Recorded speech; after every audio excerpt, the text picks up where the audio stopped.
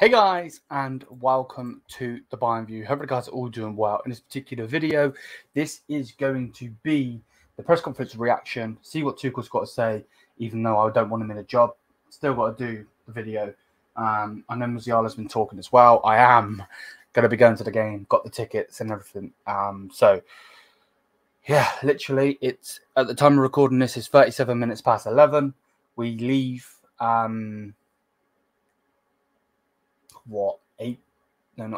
9:30 tomorrow morning, and we will be on our way to the stadium obviously tomorrow and up to Manchester and so on and so forth. So big up to everyone. Hopefully you guys are all doing well. Thank you for the support, and yeah, let's get straight into this press conference, because obviously I've left it a little bit late to actually make this video, so I do apologize. Of course, then we need to go back there because it always puts me behind.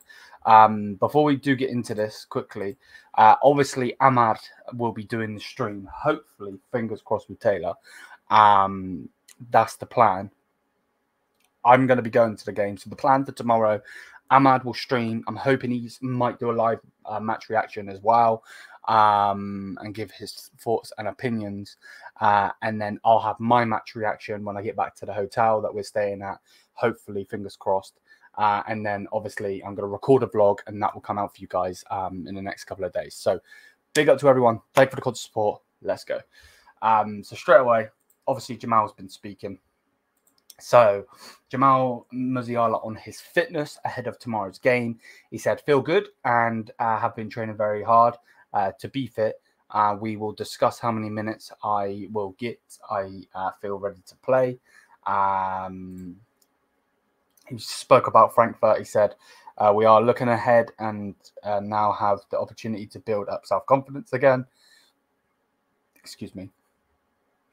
Then goes on to say, we had a very good week of training before Frankfurt. So it was surprising. What's it doing? So it was surprising. We need to be more confident. We can learn from that, and we know that we always have to be fully focused. And now the focus is on United, and we have to be 100% there tomorrow. Musiala on playing at Old Trafford tomorrow said it was a dream. It was the dream of many kids to play here when I was younger. I always enjoyed watching the games. I think the atmosphere will be great tomorrow. It's nuts, isn't it? Because normally I'm making these videos and I'm like, blah, blah, blah, blah. But I'm going to be there tomorrow, so I will be able to tell you firsthand if it's good or not. United have had lots of ups and downs this season, but they will be up for it tomorrow, and they definitely have quality. And then on the game, he said, we always try to control the game. That's our style. Okay, I guess that's Tuchel's style. I would say more defensive shit football, personally, but yeah, whatever. But we certainly won't underestimate them. Well, I hope not, because I've already watched one Manchester team smack up my team. I don't need to see another one do it. They are particularly dangerous going forward, and they are certainly a team that is difficult to beat. Musiala on the motivation to win tomorrow.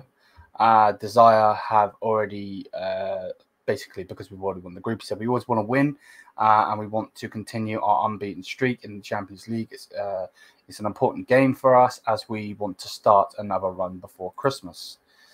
And then, so that's what Jamal had to say. Let me know what you think, what Jamal had to say. If you are enjoying, smash the thumbs up, hit the subscribe button, all that good stuff. Now we get on to what the clown had to say. So the clown had to say the following. Lack of leadership on the pitch. He said, we are working on it. You don't need to work on leadership. How are you going to work on leadership? That is one of the fundamental points. We thought we were further than we actually are. You have taken us backwards. The fact that you're looking down and not even looking forward. Now, this might just be a picture, but okay, maybe it's just a, yeah, whatever. No, I clicked on, doing the wrong thing now. We were brutally punished, but with a big result that hurt a lot. Hurt you? Yeah. It's all right for you saying that when you're getting thousands in your bank every week. What about us fans? Come on now. But we have to say that it was the first defeat in the league. Oh my God. Jesus Christ, we're going down this road. It was the first defeat in the league. I have big confidence that there will now be a different reaction. We addressed the errors very directly. Tomorrow there is an opportunity to show a reaction on one of the biggest stages in football. I agree.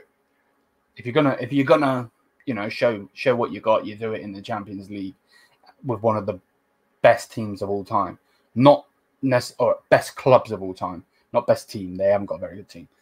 They got a good team, but not like their old team with like Cantona and so on. But seriously, we're really, but we have to say that that was our first defeat in the league. But I don't give a fuck. It was to 7th place. So if we lost to 20th place, if we lost to the relegation candidates, but it's only our first loss, so it doesn't actually matter. Yeah, it does, dum-dum. You could have drawn on points. Bayer Leverkusen dropped points to Dortmund. They drew. They got 1 point. We could have got 3 out of that game and be with them. Fucking jarring. This guy's a prick, generally.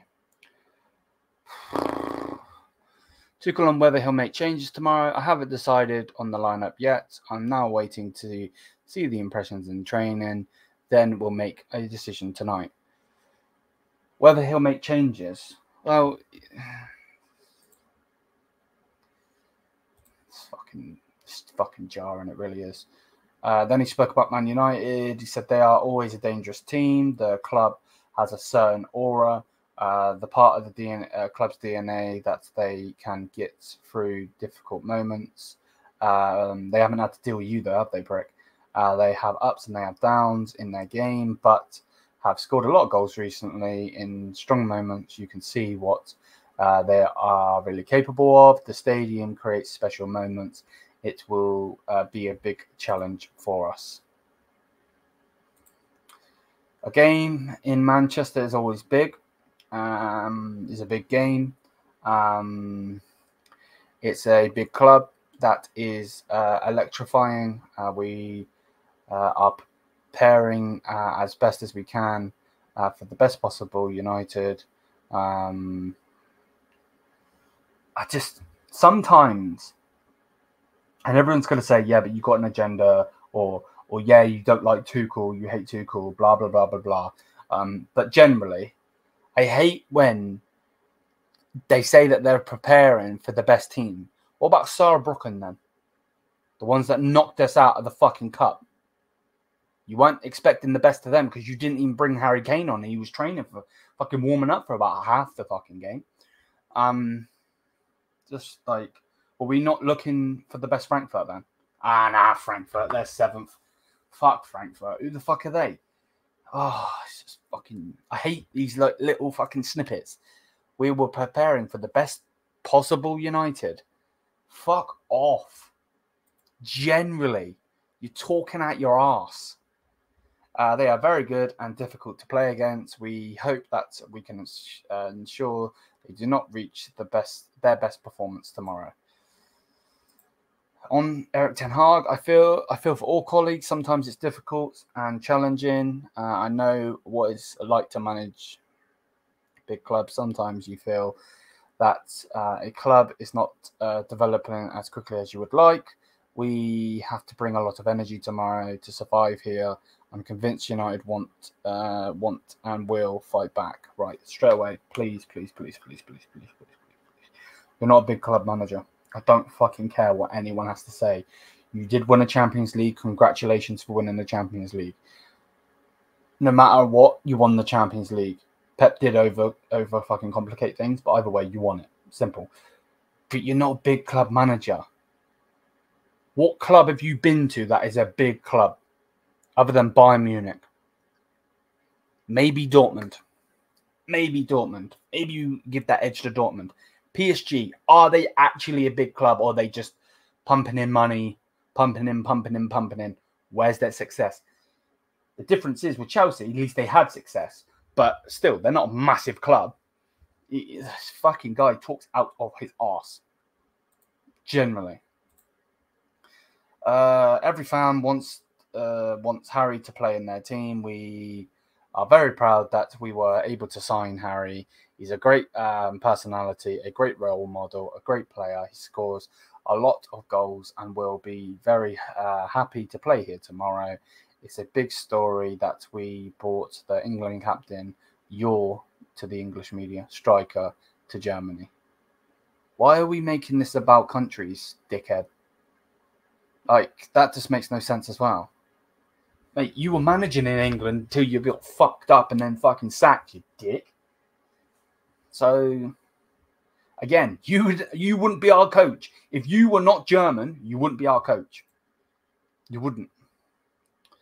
On whether Mazzawi and Davies will start after their weak performance in Frankfurt, we subbed them off at half time as we wanted to bring a new impulse. Well, what the fuck happened there then, Dick Swede? Because we lost. So where's your impulse? That's just how it is. Everyone has a chance to play tomorrow. Yeah, whatever. I'm not reading the rest of that crap. On Gnabry's, I fear for Serge, he will be out at least 8. Oh my God, Serge is out for 8 weeks. No, you're actually joking. Of course, that's a very long time. He was in good shape again in training and immediately got injured again, which is a real pity. We have to sell Serge. He's behind me. I love him. I think he's fantastic, but we have to sell him. On the mindset, having already won the group, I understand that. Some people referring to the Galatasaray coach thought that against Copenhagen, it looked like we weren't throwing everything into it. But when you sign for Bayern or United, you sign to give 100% every day. They're not asking you about United, you dumbass. When you wear a Bayern jersey, you behave like champions. Take that shit off now. Take it off. Take it off. Take it off. Not even in a weird way. Take that off. Bullshit. You're talking out your ass. How the fuck are you going to say when you sign for Bayern or when you wear the Bayern jersey, you behave like champions? Motherfucker, are you talking out of your ass cheeks or what? I think you got the wrong... If you put your clothes upside down or something, you're just talking out your ass because what the fuck are you going on about? Yeah. When you take this off, get it off. Have the fucking Adidas. I don't give a shit. Drink your fucking Gatorade. Take that off. You're an idiot. You're a fucking idiot. Even if under pressure, United will give everything tomorrow to get through, but we expect top performance from us. Yeah. This guy's a fucking clown. I'm not reading any more of this shit. Why is there an ad on the screen? Let's just bring Jamal back on the screen because I was on headbutting this fucking TV, computer screen. The guy's a prick. The fact that he has the audacity to say when you wear a Bayern jersey, you act like a champion. Where was the champions then? Where were the champions in that last game where we got smashed by a mid-table team? There ain't no champions. We got smashed 5-1. Is that champions, is it? Is that champions form? Yeah. Okay then, dickwad. You're an idiot. You're a fucking clown. Absolute fucking clown. Get this prick out my club. I can't stand him. The fact that I'm going to have to see this little weasel walking around the sidelines tomorrow, I'm so glad I don't have a fucking front row seat or anything like that. I'm up in the rafters. I just want to watch the game, be at Old Trafford, feel the environment, feel the atmosphere and all of that, and hopefully watch the lads win. But this guy, this guy's so jarring. So fucking jarring.